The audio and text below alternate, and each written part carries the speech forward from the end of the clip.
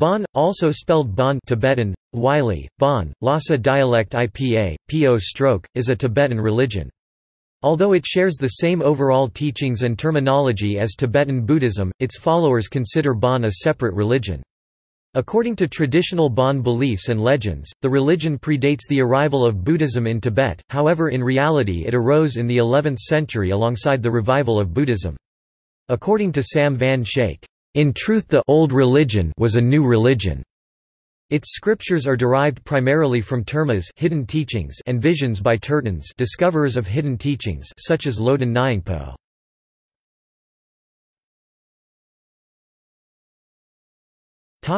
Symbol.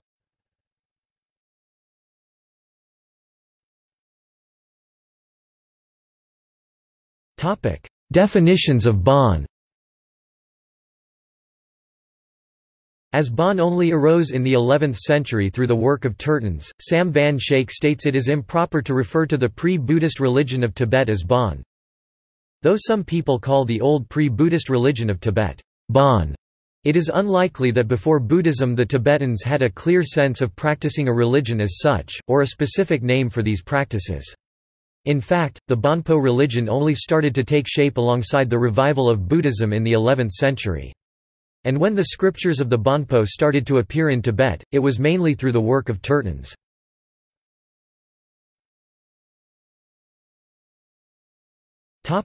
History.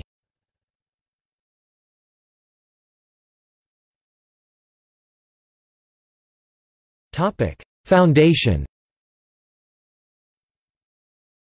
3 Bon scriptures mdo Deuce, Gzer Mig, and Gzi Burjid relate the mythos of Tanpa Shenrab Miwash.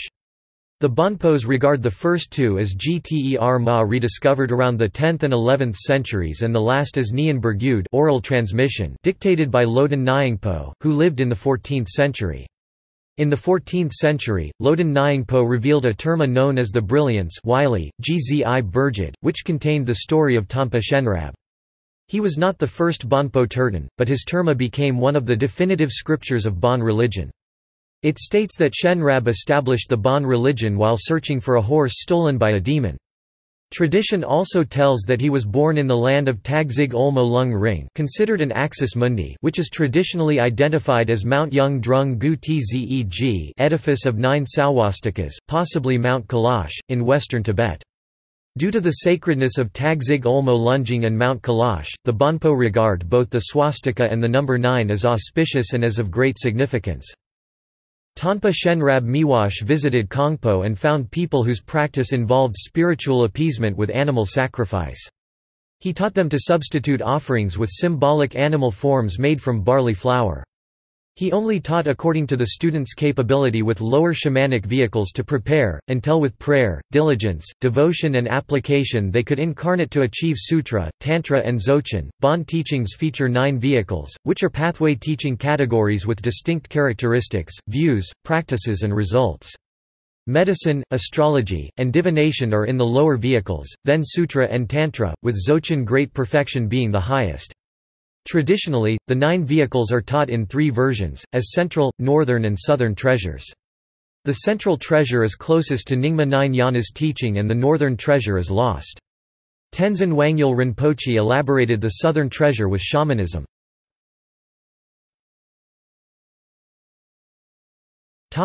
A Cavern of Treasures mdzod phug.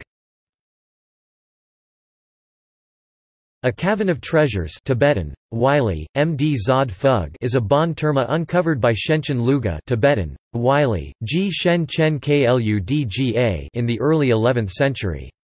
Martin identifies the importance of this scripture for studies of the Zhongzheng language.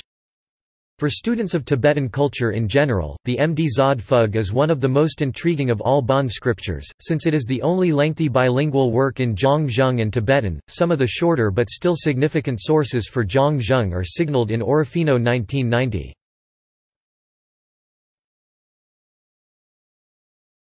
Topic: 18th century. The Dzungar people invaded Tibet in 1717 and deposed a pretender to the position of Dalai Lama who had been promoted by Lobzhang, the titular king of Tibet. This was met with widespread approval.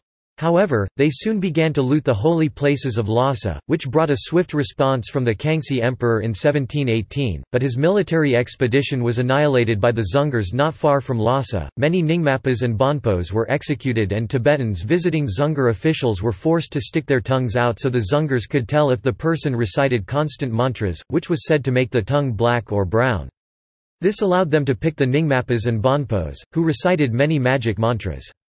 A habit of sticking one's tongue out as a mark of respect on greeting someone has remained a Tibetan custom into modern times.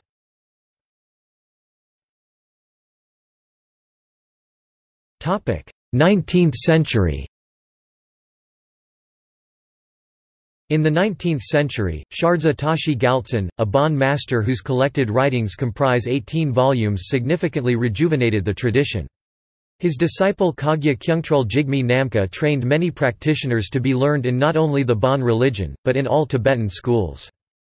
According to the Bonpo, 18 enlightened entities will manifest in this eon, and Tanpa Shenrab Miwash, the founder of Bon, is considered the enlightened Buddha of this age. Compare Yuga and Kalpa. The 33rd lineage holder of Menri Monastery, Menri Trizin Lungtog Tenpe Naima and Lopan Tenzin Namdak are important current lineage holders of Bon. More than 300 Bon monasteries had been established in Tibet prior to Chinese annexation. Of these, Menri Monastery and Shurishing Yungdrung Dungdrakling Monastery were the two principal monastic universities for the study and practice of Bon knowledge and science arts.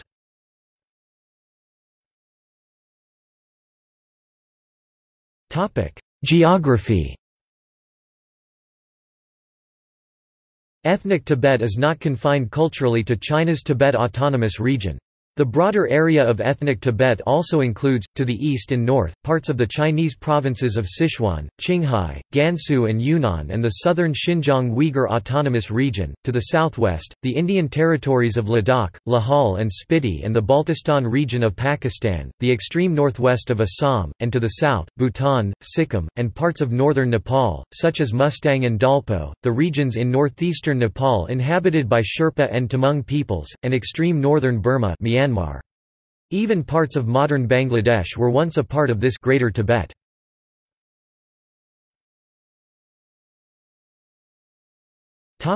Gods. Bonpos cultivate household gods in addition to other deities. Traditionally in Tibet, divine presences or deities would be incorporated into the very construction of the house, making it in effect a castle against the malevolent forces outside it. The average Tibetan house would have a number of houses or seats for the male god that protects the house. Every day the man of the house would invoke this god and burn juniper wood and leaves to placate him. In addition, the woman of the house would also have a protecting deity whose seat could be found within the kitchen, usually at the top of the pole that supported the roof. Another set of deities are the White Old Man, a sky god, and his consort. They are known by a few different names, such as the Galpo Pehar called King Pehar Wylie, Pehar Argyal Po. Pehar is featured as a protecting deity of Zhangzhung, the center of the Bon religion. Reportedly, Pehar is related to celestial heavens and the sky in general.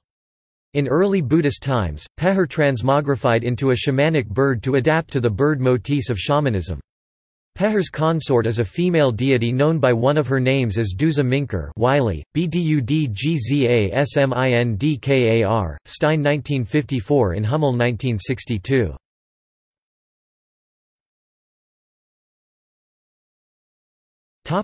Present situation. According to a recent Chinese census, an estimated 10% of Tibetans follow Bon. When Tibet was annexed into the People's Republic of China, there were approximately 300 Bon monasteries in Tibet and the rest of western China. According to a recent survey, there are 264 active Bon monasteries, convents, and hermitages. The present spiritual head of the Bon is Lungtok Tenpai Naima (1929–2017), the 33rd abbot of Menri Monastery, destroyed in the Cultural Revolution, but now rebuilt, who now presides over Pal Shen Ten Menri Ling in Dolonji in Himachal Pradesh, India, for the abbacy of which monastery he was selected in 1969. A number of Bon establishments also exist in Nepal. Triton Norbuse Bonpo Monastery is one on the western outskirts of Kathmandu. Bon's leading monastery is the refounded Menri Monastery in Dholangi, Himachal Pradesh, India. Many Bon elements are in the Hongi Hongwe religion of the Pumi people.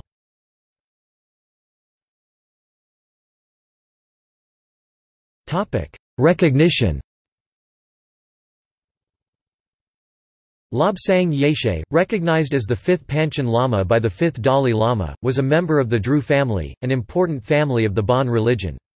Under Losang Gyatso, Bon became respected both philosophically and politically. However, the Bonpo remained stigmatized and marginalized until 1977, when they sent representatives to Dharamshala and the 14th Dalai Lama, who advised the parliament of the Central Tibetan administration to accept Bon members.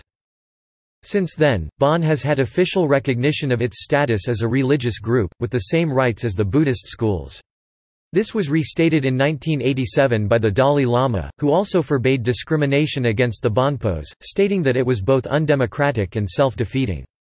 He even donned Bon ritual paraphernalia, emphasizing the religious equality of the Bon faith. However, Tibetans still differentiate between Bon and Buddhism, referring to members of the Nyingma, Shakya, Kagyu and Gelug schools as Nongfa, meaning insiders, but to practitioners of Bon as Bonpo, or even Chipa, outsiders.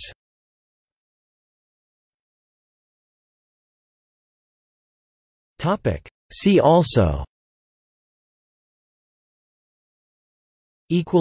Footnotes